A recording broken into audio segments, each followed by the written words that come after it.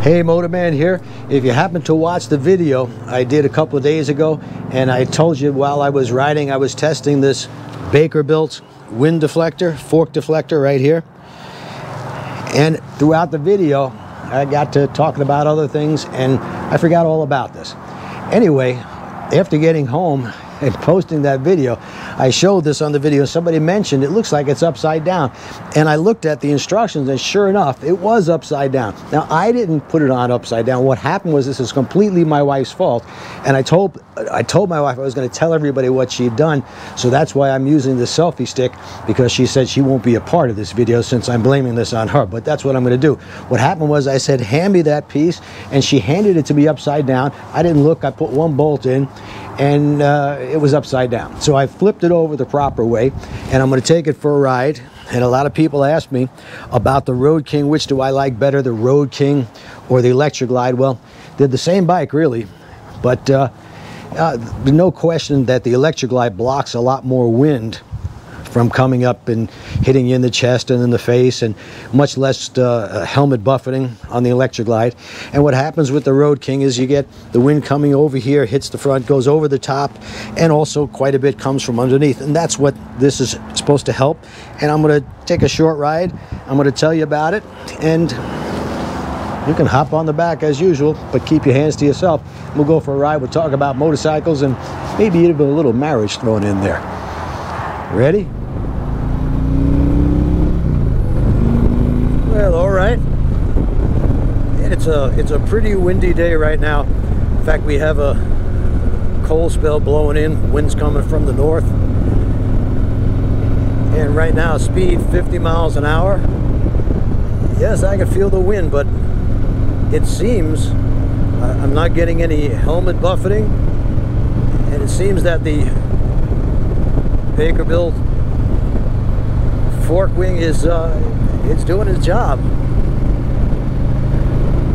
Now I would say it's cutting down probably about 50% of the wind that comes up from underneath. Now I notice if I lean forward like this, there's maybe 75% of that wind is blocked.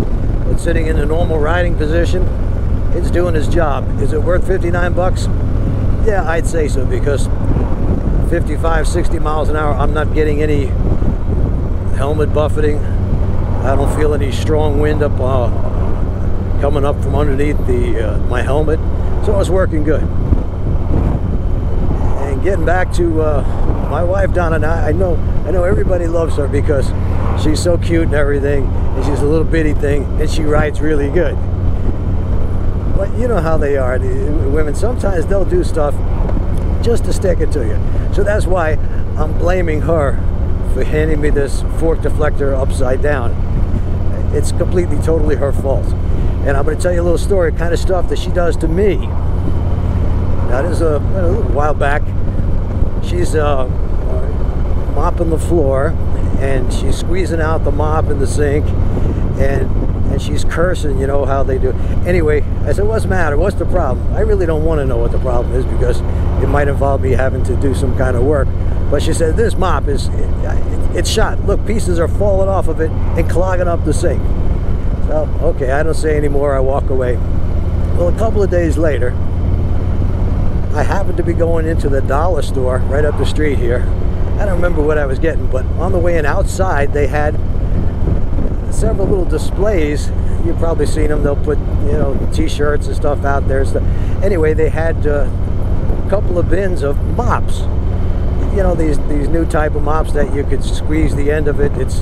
Anyway, I noticed that they have, some of them are like $3, some of them are $5. I think the best one was $6 or $7.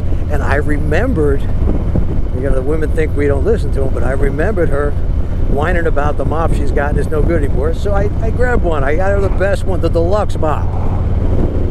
So then I pick up whatever else I needed, and I come home, and I said, hey honey, you know how you're always saying I don't listen to you? Well, look what I got you. And she takes the mop and she looks at me.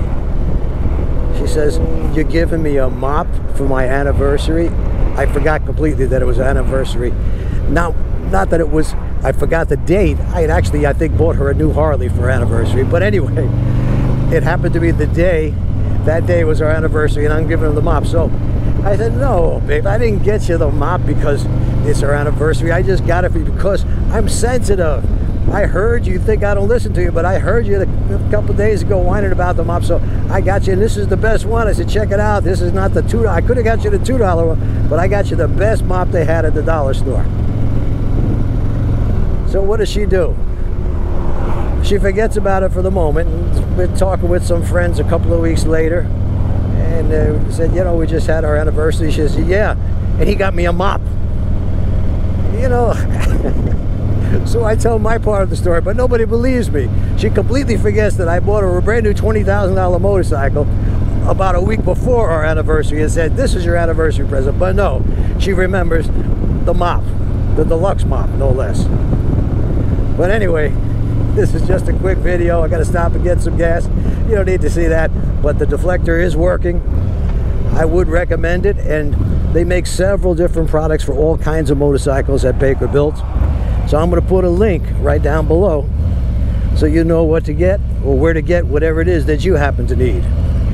But I would recommend this. It's worth the 60 bucks, probably last a lifetime. There's nothing on it. It's not like a moving part that's going to wear out. So till next time, and don't forget, hit that subscribe button. The way I'm able to bring these videos to you a couple or 3 times a week is because people subscribe, and when people advertise on my video, which by the way I have no control over who advertises, that's up to YouTube, but when people do that, I get a little bit of money each month, and I'm looking to get 100,000 subscribers. I'm hoping that you'll subscribe, click that little bell so you'll be notified each time I come out with a new video. So I'll see you in a couple days.